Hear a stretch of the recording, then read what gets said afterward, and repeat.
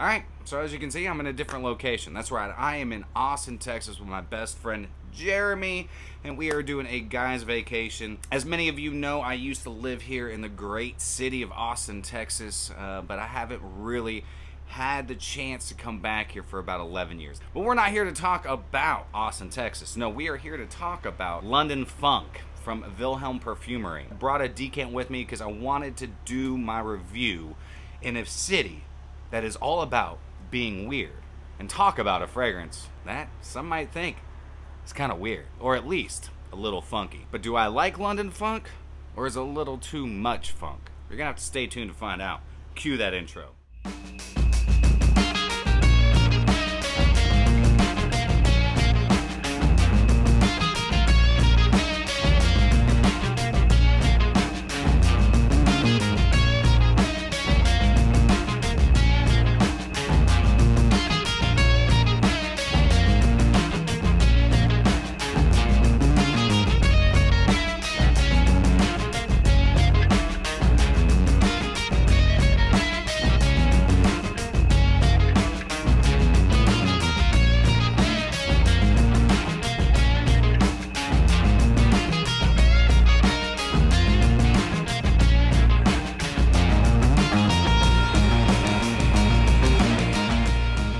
What's going on, my beautiful fragrance family, and welcome back to My2Scents. I hope each and every one of you are doing freaking phenomenal today. My name is Brian, and this is the channel all about helping boost your confidence through the art of fragrance, helping you become a lasting scent memory. Okay, so I do have a 100 ml bottle of this that I did purchase.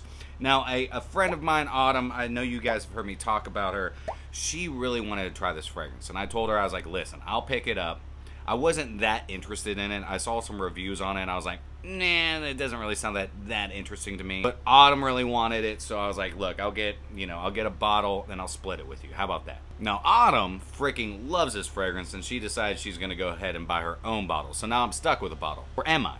Because do I actually like this fragrance, or is it, Well, let's find out in today's Whiffs and Sniffs. I've done quite a few wearings of this, and I actually have gotten some attention with this.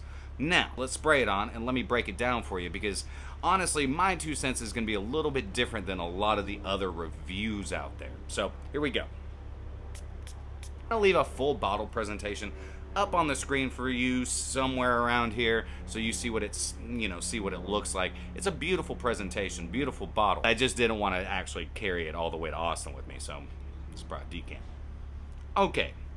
So this is London Funk. Now, London Funk was, built to be a fragrance that kind of reminds people of the, the 70s, like going to bars and clubbing, and just that kind of 70s vibe. And they did a good job with that, because it really does. It's very green, it's very camphorous, it's very woody, and there's a lot of musks in this. But there is one note that a lot of people don't really talk about, and that is the devil's lettuce. Now, right off the bat, you get this really nice big burst of citrus, like grapefruit citrus, and maybe also some lemon sitting in there. Bergamot probably as well, but I get a buttload of juniper berries, and that juniper, think like gin. I mean, it smells kind of just like, well, pine sol, but not in a harsh way whatsoever. It's very piney, it's very green, it's very resinous. I also get a huge blast of basil, or basil, as you like to say it over across the pond, which, by the way, is the proper way to say it. Cardamom is in the note breakdown. I don't get a whole lot of like spicy sweet cardamom. I get more green cardamom, and there is a nice spiciness to it, but it's not like an overpowering spicy quality. I get a lot more of the juniper berry and the basil, but I also get that devil's lettuce. Now, not like a smoky cannabis accord or anything like that, or along the lines of just being green and resinous.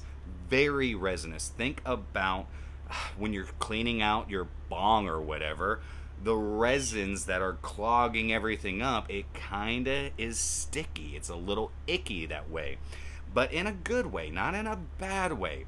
This is very fresh and spicy, and it's also very, it's got a nice warmth to it. There is an underlying sweetness to this, but the best way for me to describe it to you is kind of a green sweetness.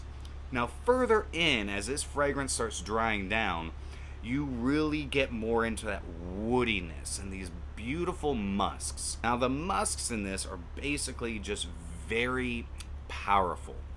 All right, they're very powerful. They're a nice blend of clean and also dark musks. So you're getting some white musks, some dark musks in there, and they do a really good job representing what this fragrance is all about. It's meant to be funky. Kind of reminds you of like what it was like to be in the 70s. Think polo green while wearing maybe a leather suit. Maybe something you would wear at like Studio 54 to get noticed, because this thing on my skin has a ton of projection. But also you get that devil's lettuce note in there, which I think is probably more like cypriol, so it's adding to that green camphorous quality.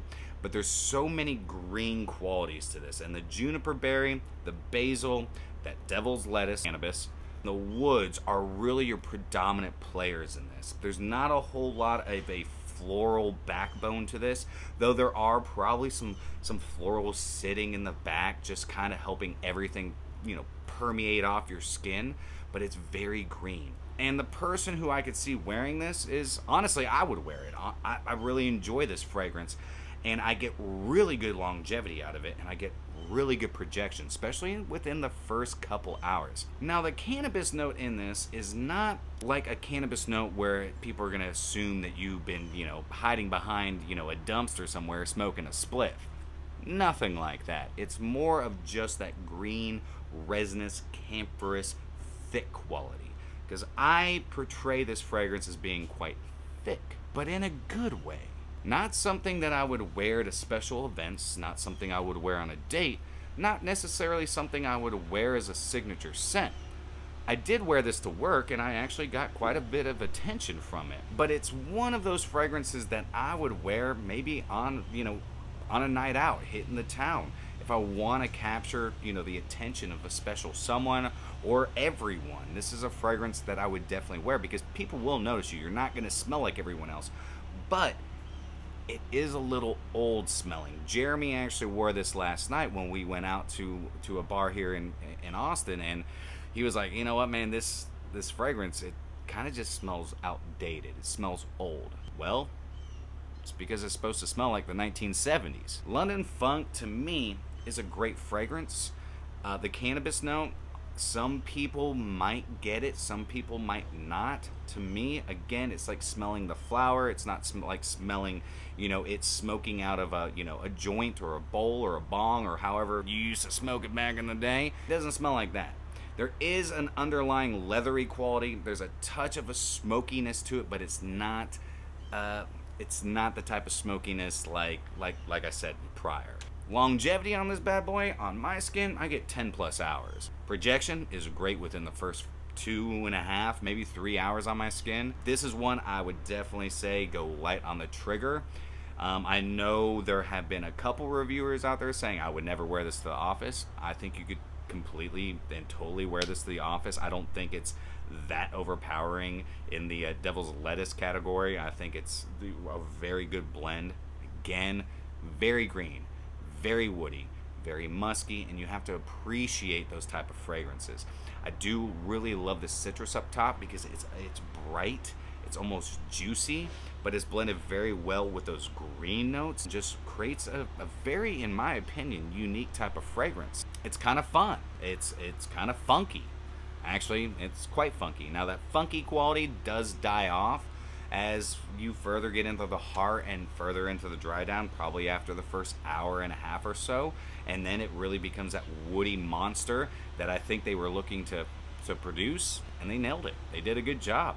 I'm not a huge fan of Vilhelm Perfumerie. Now, they just went up on all their prices, so, you know, this is an expensive fragrance. I think I paid $2.95 or maybe $2.65. I don't know. I can't remember how much I paid, but I bought 100 ml. Do I think it's worth it? You know, I don't know. It's very expensive. I mean, there are other woody green fragrances out there that kind of can do the same thing, but the quality of this is stinking good. No, I'm glad that I like it, because if I didn't like it, then, man, that's going to be a waste of like $2.65, $2.95, however much I paid for it. But it's unique. It's green. It's a green beast. It kind of reminds me of polo green. It doesn't smell anything like it, but it reminds me of fragrances from that time period. But yeah, I think some of the reviews out there could scare people away from at least trying this. You can get samples, and that's the way that I recommend you trying this. Get a sample, get a decant, see for yourself, see if it fits into your arsenal, see if it, see if it fits with your personality. And like I always say, if you got the confidence to rock it, you can wear whatever the hell you want. But that's it, guys. Let me know if you have tried anything from Vilhelm Perfumerie.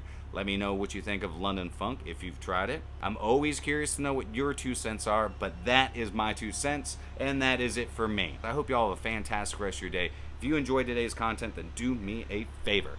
Like, comment, share, and subscribe, and always remember you are stinking beautiful. And until next time, happy scent trails.